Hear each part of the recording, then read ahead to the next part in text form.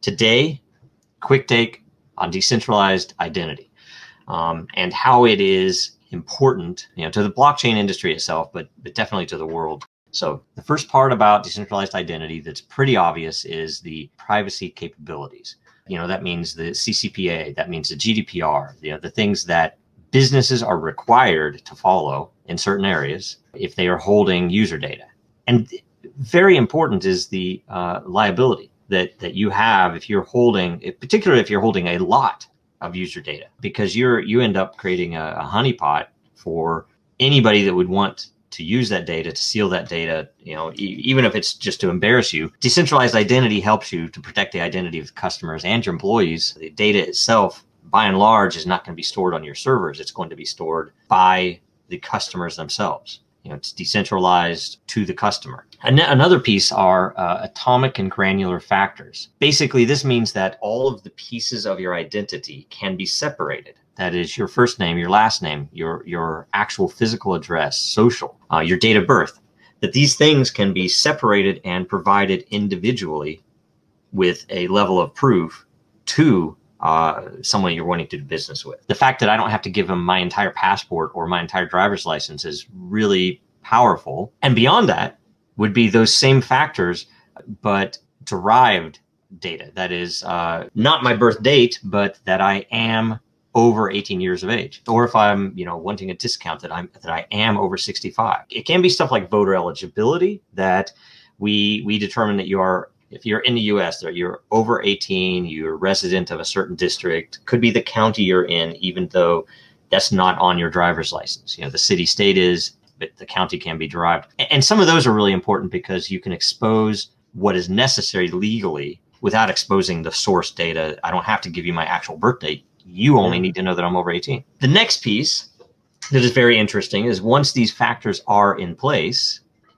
that we have the ability to reuse them. A business that is adopting decentralized identity can see, okay, I don't have to get a passport or a document verification on every single user, even though they might have done this for some other company in the past. I mean, almost everyone certainly has, that's in crypto as an example, but a lot of other systems as well. That cost is much lower because we don't have to go to the third party to get the verification. The verified data is already there from a source that you trust as a third party.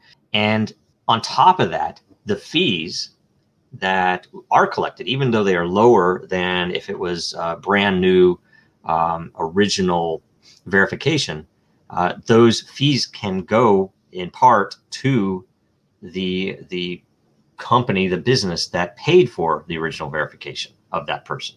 Another big part is, and when you're talking, if you're very dogmatic and want pure decentralization, then decentralized identity can do some level of that, but you're going to have a third-party verifier that makes a business of checking a passport or checking a driver's license, and they have all the systems to verify that this is not a counterfeit or anything else. The other side of it that a lot of people don't look at would be self-verification. That is, the user can verify things themselves. I can prove to you that this is my email, that this is my Twitter account or other social. I can prove to you that as far as you're concerned, that my nickname is Joe. The other bit of it is a company that can integrate their own agents as verifiers. That is, let's say I have a healthcare organization and I have a bunch of clinics.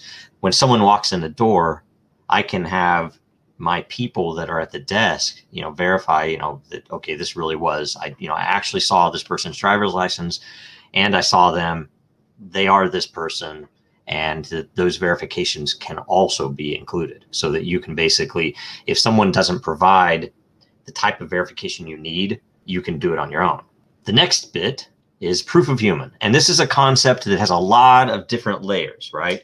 But it's a verifiable and measurable proof that a user is a human, is not a bot, is not impersonating someone else, and is the actual person that you think he or she is. That this is Joe and this is the Joe. When we're rolling out, we don't want to make it so that only technophiles can adopt this. It's organic. It's very understandable to normal people. They don't have to understand how it works. They just have to understand how to interact with it and how to use it. And all of this, really for a business, when you're talking about adoption, not only do we think it's cheaper to use, but this is probably the biggest thing that's been consistent for the past decade, which is data breach, which you have every single large organization has had breaches. The problem is they're holding all that data. It's really a liability. They're not, they aren't Facebook. They're not advertising to these people, right? Maybe they're selling the data, which is probably worse. Hopefully they're not, but probably, I guess a lot of them probably are.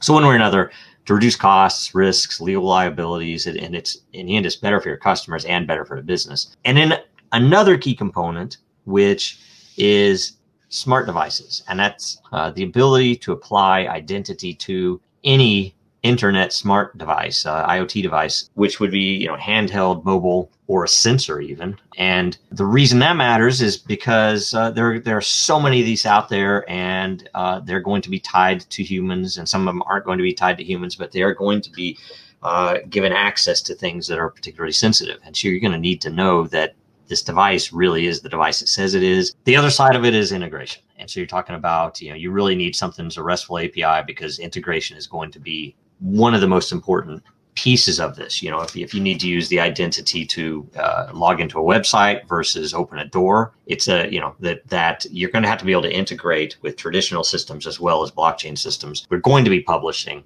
the API soon, but right now everything is RESTful API. Anybody who's integrated, and documentation is available upon request. Factor will soon be open sourced, and we'll be rolling out various features. So that was the quick take. Hopefully it was fast enough. Thank you.